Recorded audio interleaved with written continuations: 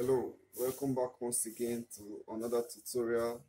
As I want to show you guys on how to make what you can see on the screen right here. I want to show you guys on how to make this, and I also want to let you know that I have an online class that is ongoing on how to sew your baby nest and baby accessories. I have different shade of things you can do. So in case you want a new skill to add to your skills like I did, I have a video which I explained it very well for you to be able to understand.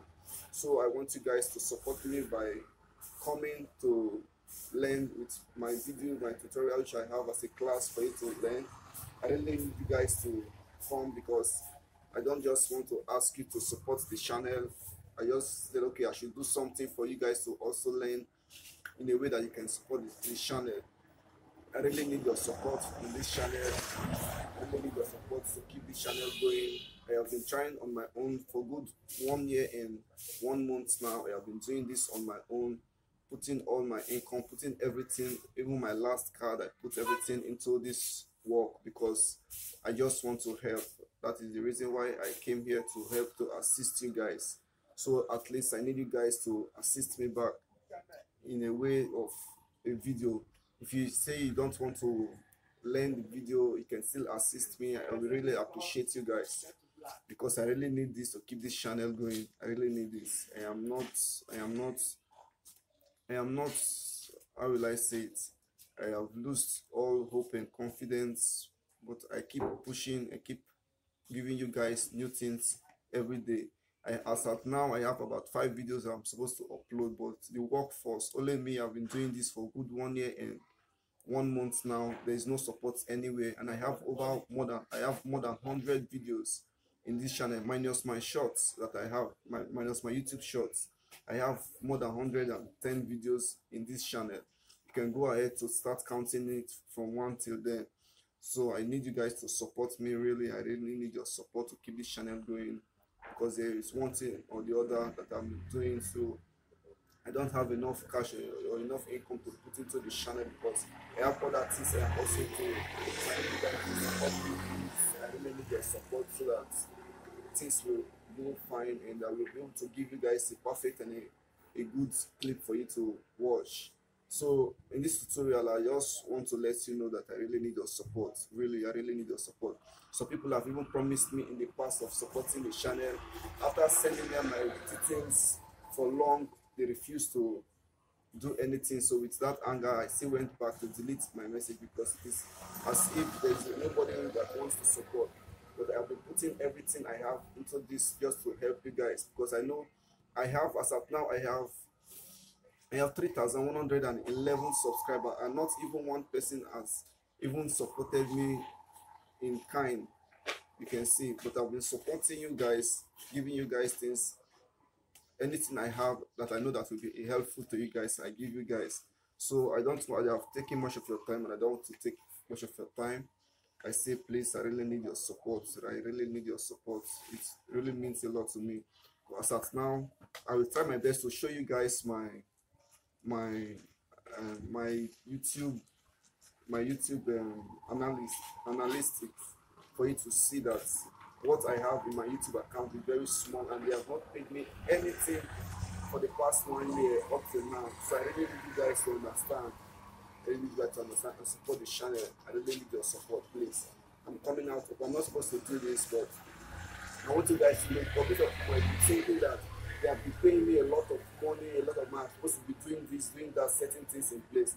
If people have been paying me, you can see my environment I am now. I don't like the outcome. You can see the noise around in the background. If they have been paying me, if they have given me anything, I will go to a better place and set things for you guys to learn better. So for now, you guys should support.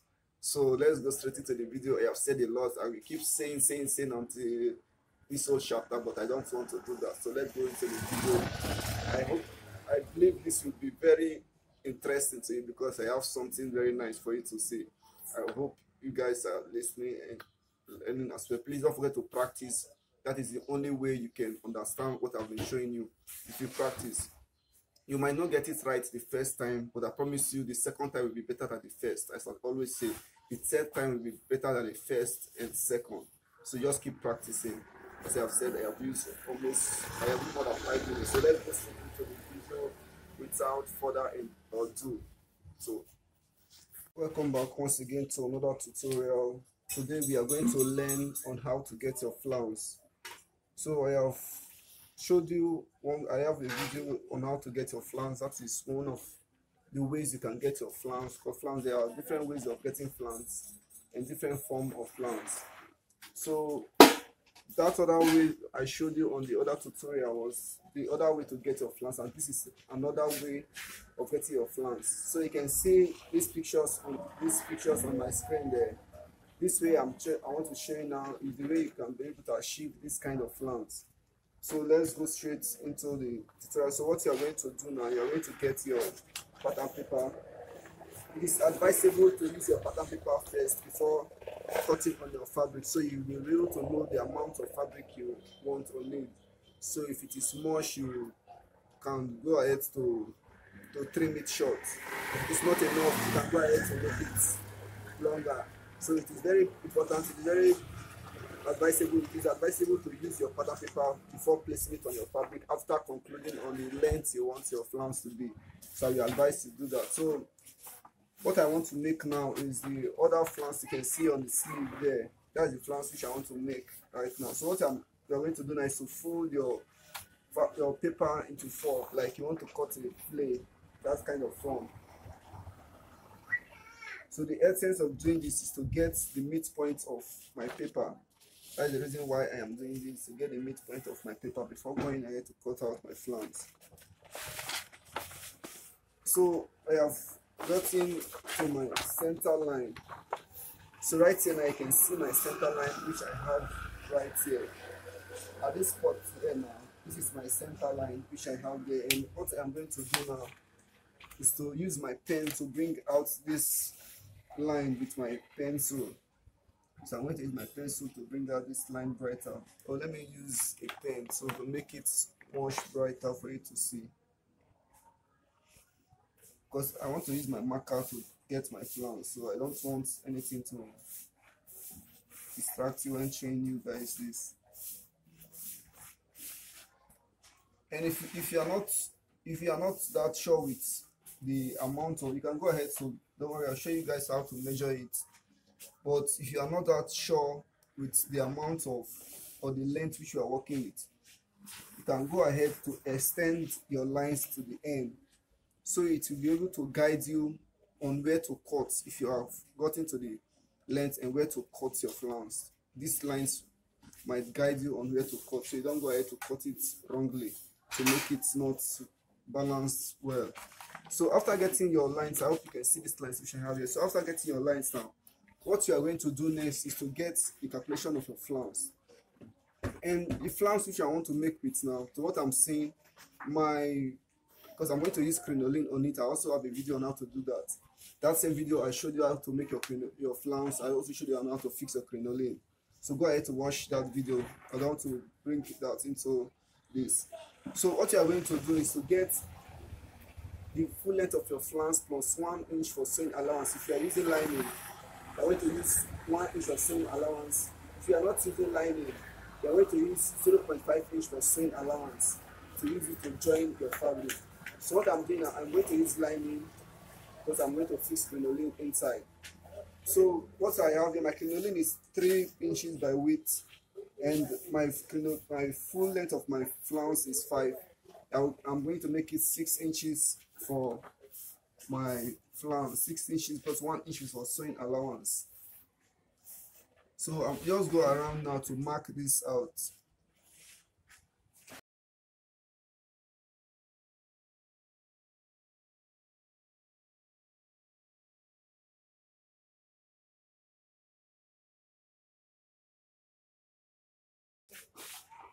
So you can see what I have here now. I have my circle here, and the width of my flounce plus my sewing allowance is 6 inches. That is what I have here.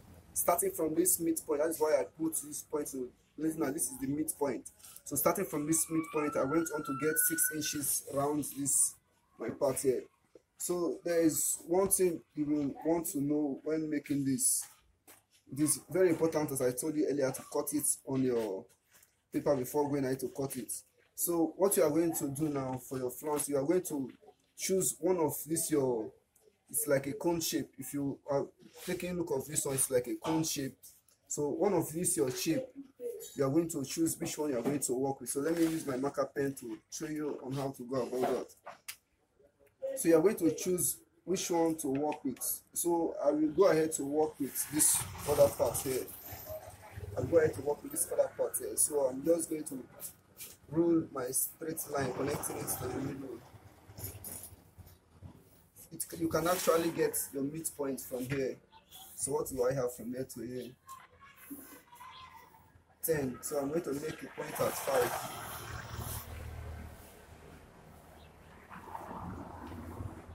Connect it down to this point. So after getting it to this point, what we are going to do now, we are going to use this line that comes out like this. We're going to work with this line that comes out like this. So what do I have from here? So from here to here, I have 6 inches. The midpoint will be 3. So remember, my flounce is 6 inches. So my midpoint is going to be 3.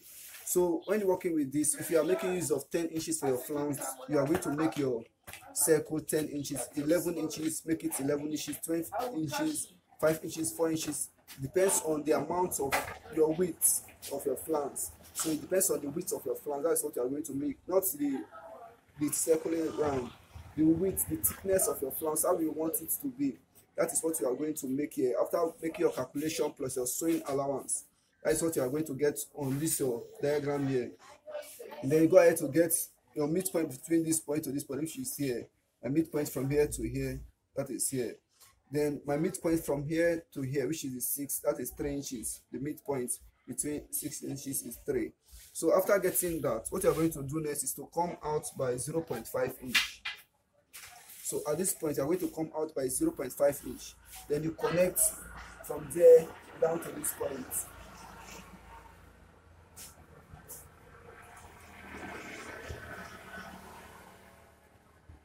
So you are going to connect down to this point. After connecting it down to this point, what you are going to do now is to get the full length of your flounce which you want to make.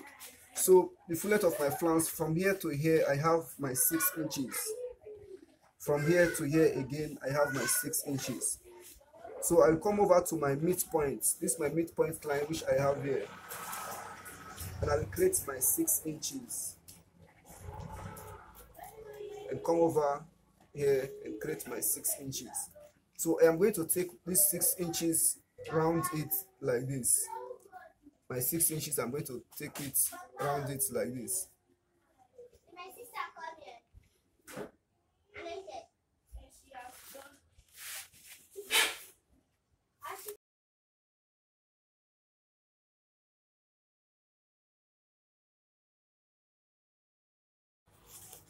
Okay, so I will go ahead to stop it at this point here.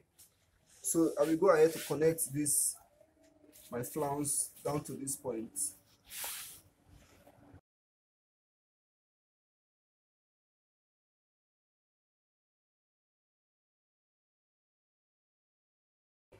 So you can see what I have here. So after getting my point, because I told you I want to stop it at this point here. So where is my ruler? I want it to stop at this point here. So once I have it, like, let me go ahead to connect it like this. So let me roll it for you to know what we have here, and let me roll back my lines. Who is that?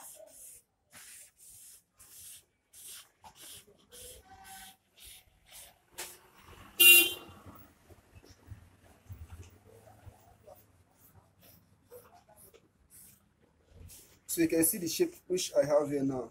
So this is the shape of my flounce which I have here. So let me go ahead to do, if you want to get your calculation of your flounce, you are going to take a measurement inside here and stop here. So if you want to continue your measurement, which means you are going to increase your flounce at this part, you are going to increase it. So let me see what I have here.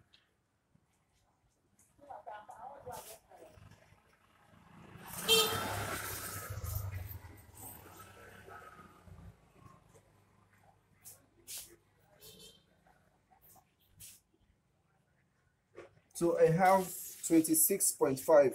Starting from here to this part, I have 26.5. So if you want yours to be longer, you are going to extend it. Let me show you something. I'm not making use of this one. I just want to show you something. So 6.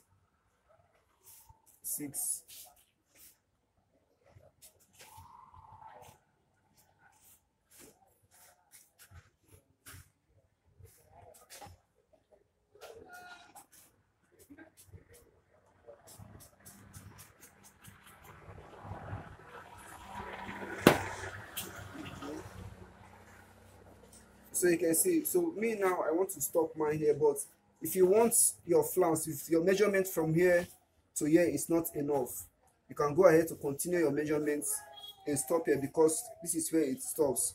You don't go ahead to complete your measurement. So if you want it longer, you are still going to extend this your upper part before you continue your measurement. So this is what I want to make use of for now. So let me go ahead to cut it out. So going ahead to cut it out, you're going to start from this part right here.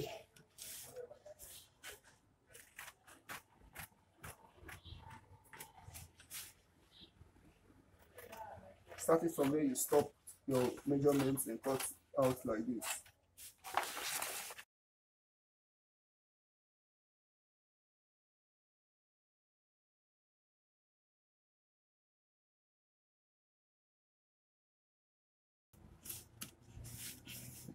So this is what I have for my flounce. So with this my flounce, what I want to do now, I already have my sleeve here, and I have a video on how to cut your sleeve. So in case you don't know how to cut your sleeve yet, I have a video on how you'll be able to cut this sleeve. So just go ahead to watch that video. So after that, what I'm going to do with the flounce which I'm going to work with now, I'm going to use the length of this my flounce which I have there. So I'm just going to place it on my sleeve like this. So my flounce, after everything, I'm going to place it on my sleeve like this, and I'm going to sew my flounce on my sleeve. So I'm going to make sure this fits in. I'm going to make sure this fits in, or I'm going to reduce it. So this is how I'm going to sew my flounce. So for the other picture which you are seeing on the screen there, which I made, how I was able to do that was to place my flounce like this.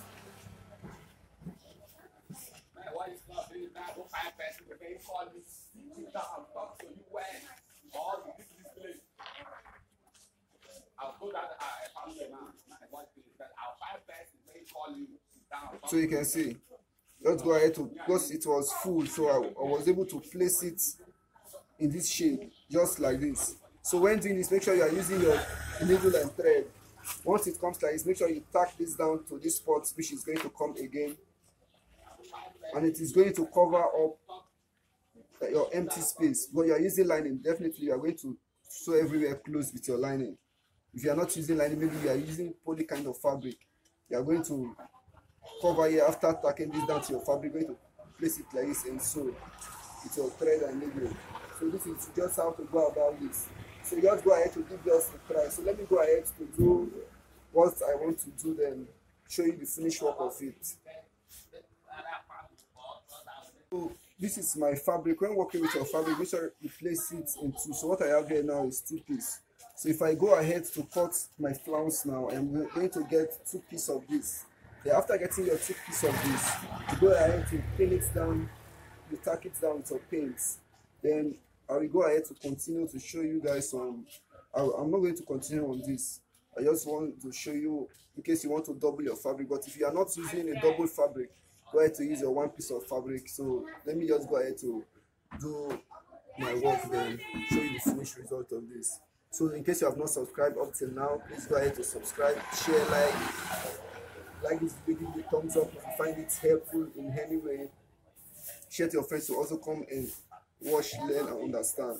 So I have other videos for you to watch and learn, improve in what you are doing. So thank you very much. So stay safe. There is something I want to show you on this our flounce. So like this part here, I went on to contour this So I just want to show you in case some people that do not know. I went on to contour there. So we are not going to leave here sharp as this. So this part is not going to be sharp. So what you are going to do, you are going to contour it. I'm going to contour it like this. So you can see what I have here. Contour it like this. Then you are going to tack it down. So don't make it that sharp. I went on to do this before cutting it on my fabric. So I just said I should show you guys in case somebody did not know, might not get something different from mine.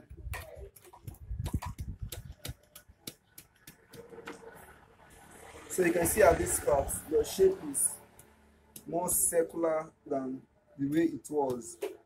So you can see. So just go ahead to do this. I just said I should come back to show you guys on how to do this so you don't get confused. So I have gone ahead to do everything as I told you. I have a video on how to do your flounce like this, on how to put my crinoline is inside of this. You can see my crinoline is inside of this. You can see the wave in.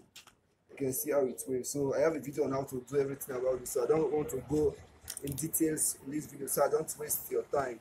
So I am going to find my way through to put my flounce on this sleeve. So I will make sure it contains this sleeve because I want it to be full. So I made it more than my sleeve because I want it to be full. So I'm going to make my way through and make it the size. So I'm going to use this part to be my up based on the style as on my that I'm working with. So I'm going to make it different. So let me go ahead to do that and come back to it. So you can see what I have here. This tutorial is supposed to be over by now, but I don't want to keep you half full. I just want to give you some clips. It take me a while. It really take me a while to get this. It wasn't easy at all. It wasn't easy before I came to a conclusion on how to do this. So what I was able to do here now was to follow the shape. You need to pay close attention and keep to details of whatever you are doing. You might not get it exactly as the style which you are working with, but at least you should go closer to that style so when somebody sees it they can reflect or recall and say it is close. Nobody is perfect, as you may know. So in fact I was not the one that even saw the cloth, so I am that person. We are not the same. So this is my own photocopy of my job.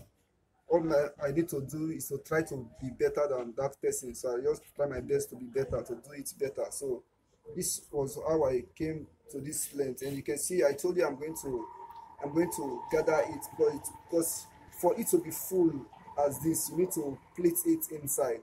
And you cannot tell that I pleated it if you look at the flounce, the way it coils. You cannot tell that I pleated it, but now you can see how I was able to put it inside. So you can see how inside looks like. So for it to be full, you need to do this pleating for it to be full. Or else, if you want to use your main length of your flounce, it won't be as full as this. So you can see the style, it is also full there. So I just said I should show you guys. So I was able to, this was my first layer. So I followed my first layer to get my rest. And I was able to draw my shock in form of this shape. As I told you, I did not sew it straight. You know, it wouldn't have given me this kind of shape that you are seeing here. So this is something you need to also pray for IQ, pray for knowledge in a way that whenever you see something, you should always pray and ask God to help you out on how to get what you are trying to do. So I told you nobody is perfect, but you need to try your best to be even better than that person which they gave you style to do for. So this is what I have. I was able to, with my IQ, to draw it. In short, I passed through processes trying to get what I have now. I passed through processes trying to see, but they do not give me a better result until I come to a conclusion of using this result. So you can see what I have here. So after doing it, this is what my inside looks like. So you can see the shape. This is my up. You can see the shape that comes like this. You can see the shape of this one that comes like this. So that's how I'm going to do it. So what I'm going to do now is another big headache, what I'm going to do now. is to make sure I sew my 0.5 inch which I have at my sewing allowance. There must be a way it is going to work. So what I'm going to do now is to make sure I fold this any way possible to get my 0.5 inch for my sewing allowance. So I will go ahead now to sew it, then come back to show you the completion of what I am doing. So I have gone ahead to sew it. So I told you it wasn't impossible. So you can see I've gone ahead to sew it because I have done something like this before. So I know it will pass surely. So I have done it. I don't know why I'm still coming back to show you guys. So let me just go ahead to fix the sleeve. I was supposed to show you on how to get the other sleeve. That is a Canadian smoking, but my camera, I don't think my memory space will be enough. If it will be enough, I'll come and show you guys quickly on how to do that. So let me go and fix this sleeve first before coming to do the other sleeve. So maybe let's see in the next video. Take care, stay safe and remain blessed. Or wait to see the finished work. Don't just go like that.